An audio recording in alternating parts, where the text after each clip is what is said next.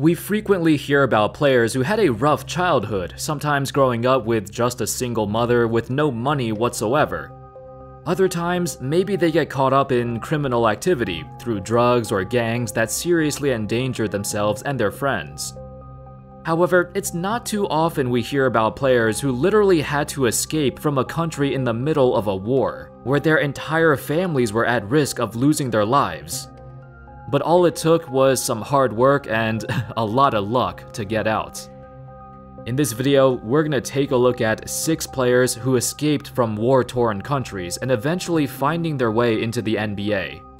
How's it going, folks? My name's Andy, and without further ado, let's get started. Number 6, Thon Maker. While most of us know Thon Maker as the guy who had so much hype coming into the NBA and yet not living up to it, he had an incredibly hard journey growing up. Born in an area that's now known as South Sudan, Thon was born in the midst of the Second Sudanese War, a conflict that lasted for over 20 years with millions of civilian casualties, mainly through starvation. His parents were illiterate as they grew up in a small village with very little access to education. But for Thon, he was fortunate enough to have an uncle who worked in the local administration, and he organized an effort for him, his brother, and his aunt to escape the civil war and send them to Uganda. Thon would have a new life in Uganda until he got discovered by a recruiter who noticed his exceptional physical prowess. Thon was always a tall, athletic guy, but he didn't have a huge interest in basketball until he got noticed. The recruiter was named Edward Smith, an Australian guy who helped multiple Sudanese refugees before, and Thon was the next guy that Smith wanted to help move to Australia and develop a basketball career. Smith let his family know that Thon would be well taken care of, and reluctantly, Thon's family agreed. At the age of 14, Thon was sent to Sydney, Australia, and eventually to the US, with the goal of developing his basketball skills. Honestly, while it's nice that he had someone help him escape a civil war, the ultimate goal of his agent was to profit from his athletic ability. The large majority of people never escape those terrible conditions, and it's just 1 in a million who display the potential to play a sport to get out of there and start a new life. Regardless, he became a high school sensation and his draft stock skyrocketed. By 2016, he became a highly sought-after prospect, eventually getting drafted by the Bucks with the number 10 pick. It didn't work out, unfortunately, and I don't see his career ever panning out. But he still transformed his life from rags to riches, and now his entire family is set for the future. So when you look at it from a broader perspective, he did succeed. Number 5, Serge Ibaka. A reporter once asked him a question: "Why do you pray before every game?" Ibaka responded, "It's very important because some people don't have life. I have a free life, and so I just give thanks. I have come a long way." It's not an extraordinary quote or anything, but it's something many people take for granted. Ibaka never took his success in the NBA for granted, like many others, as he knows what it's like to live at the absolute bottom. Ibaka was born in Brazzaville, the capital of the Republic of Congo, as the youngest of 18 children. He actually grew up loving to play basketball, as both of his parents were former basketball players, so they inspired him a lot, especially when he started growing taller and taller. Playing basketball in the courts of Brazzaville, there were many obstacles. It was stated, "The courts were creased with cracks and backboards were made of wood. Kids who had sneakers rather than the widespread plastic shoes remedied holes in the soles with cardboard inserts." This did not bother anyone though, as Ibaka recalled, "I played every day. If there was a day I couldn't play, I felt so bad, like something was missing that day. It was something that we loved so much, so we didn't care about how we did it as long as we could play the game." However, at the age of 8, Ibaka's mother died of natural causes. At the age of 9, civil conflict swept through the country, as the Second Congo War commenced in 1998. This war was devastating, as it involved several African countries, with estimates of over 5 million deaths. In 2002, his father was captured and imprisoned just for being a citizen of Congo. Through all of this, Ibaka kept his head down and continued to hone his skills in basketball, and soon he'd get discovered by local talent scouts in the area. This was his big break. He got the opportunity to move to Spain by himself to escape the conflict. That's where his career quickly progressed, as everyone started to notice him, especially when he won the MVP of the Reebok Eurocamp. This moment caught everyone's attention and catapulted him into the NBA conversation. He would eventually be a first-round pick in 2008. Number 4. Luol Deng. Another victim of the Second Sudanese War, also from the same city as Thon Maker, Luol Deng was a member of the Dinka tribe, an ethnic group that produces some of the tallest people in the entire world. Unfortunately, Deng doesn't remember much about his time in Sudan. He stated, "I don't remember anything about my homeland. I had to leave there with my mother and 8 brothers and sisters when I was only 3 years old." The good news is, his father was a government minister for the Sudanese parliament, so he had the privilege of moving Luol and his mother out of the country. They would arrive in Egypt in 1988, and his whole family would be crammed into a tiny apartment. For Luol, he went many nights without sleep, worrying about his father, who was still stuck in Sudan. If he was even still alive at that point, maybe he was killed. But thankfully, he wasn't, and they would meet up together once again. In the meantime, Luol's family struggled to get by in Egypt, but he was soon offered political asylum in the UK, where he made himself known. He quickly rose up the ranks, becoming one of the greatest basketball players in the history of Britain. When he moved to the States, he excelled in the high school scene, and was recognized as the second best high school senior in the country, right behind LeBron James. Believe it or not, Deng drew a lot of comparisons to LeBron during high school.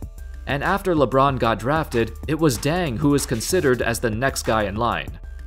While he didn't live up to being on the same level as Bron, Deng still had a very successful NBA career. Number 3. Jusuf Nurkic. In 2019, Nurkic drew some controversy for wearing this shirt. What is it?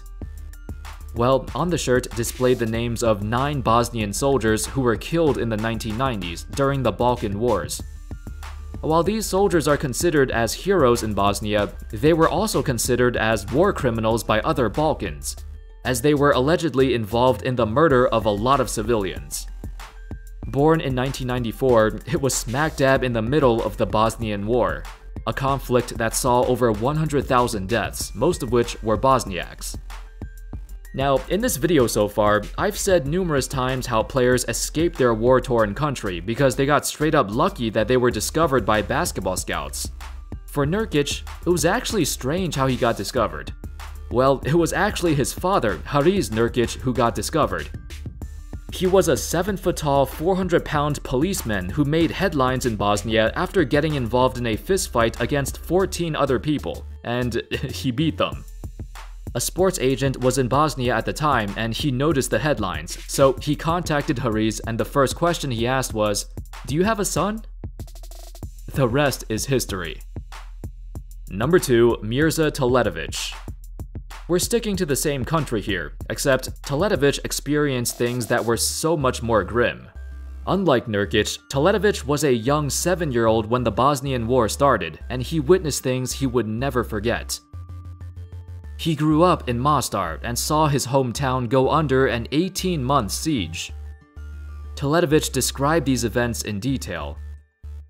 "I was 7 years old when the war started. First, you start seeing that there's no food. Then grenades come down, the whole city is shaking, and you hear people screaming. Every day your parents come in and say, 'Our neighbor died, our cousin died.' Always somebody dying. One day, I asked my mother, 'Is anybody alive?' It was very, very rough for us." Despite the adversity, Teletovic focused solely on basketball and spent many days playing at the nearby gyms, upwards of 12 hours a day. At times, he was afraid to even leave the gym because he heard so many gunshots outside, so many grenades were being blown up right near his neighborhood. Over the years, the fighting cooled down, and Teletovic traveled to other European countries like Belgium and Spain to play professionally. He was in a great spot in the EuroLeague, but he still strived to play in the NBA, despite going undrafted in 2007. Soon, he got his chance. In 2012, the Brooklyn Nets picked him up, But after 6 seasons in the NBA, he discovered he had an artery blockage in both of his lungs, a seriously life-threatening condition that forced him to retire. Nevertheless, the fact that he came from a small town that literally got sieged during a war to making his dream come true, that's all he ever wanted. Even with that devastating lung condition, he's not afraid of it after all he's been through. And number 1, DJ Benga. You might recognize him as one of the earliest NBA memes, or his role as a bench warmer on those Lakers teams that won a championship in 2009 and 2010. But did you know that he literally never saw a basketball until the age of 19? Benga was born and raised in Zaire, also known as the Democratic Republic of the Congo. His father worked for the government, which unfortunately made Benga's entire family a target. Because after his father's term was over, the new government that took over hunted down everyone who worked for the previous administration. That included Benga's father. Shortly after the new regime took power, Benga's father mysteriously disappeared. It was speculated he got assassinated. To make matters worse, a war broke out between 2 tribes, the Tutsis and the Hutus. This conflict between the two extended to other African nations as well. Benga was falsely accused of being a Tutsi, and thus thrown into jail, awaiting his execution. Fortunately, his brother bribed a prison guard to let him out. I mean, that's pretty freaking crazy. Immediately after, Benga and his family fled to Belgium, where they were granted refugee status. It was there where he discovered basketball while roaming the streets, watching other teenagers play. When Benga started playing, he was noticed by a man named Willy Stevenier, a former Belgian basketball player and coach, and soon Willy brought DJ under his wing. DJ gave him credit as the guy who saved his life. After a short stint in the Belgian pro leagues, Benga found his way to the NBA, participating in the summer leagues, signing multiple short contracts, and became the biggest cheerleader the Lakers could have hoped for. That's all, folks. Those were 6 NBA players who escaped from war-torn countries. Not all of them had an all-star caliber career, but the fact that they were able to make it out was a success in itself. Most people don't. We only hear of the success stories, but not the millions of people who could not make it. Sometimes, all you need is a stroke of luck, and for these guys, that was the most important thing. Let me know your thoughts on your favorite story in this video. Thank you all so much for watching. I hope y'all enjoyed the video, and of course, as always, I'll see you next time. Peace.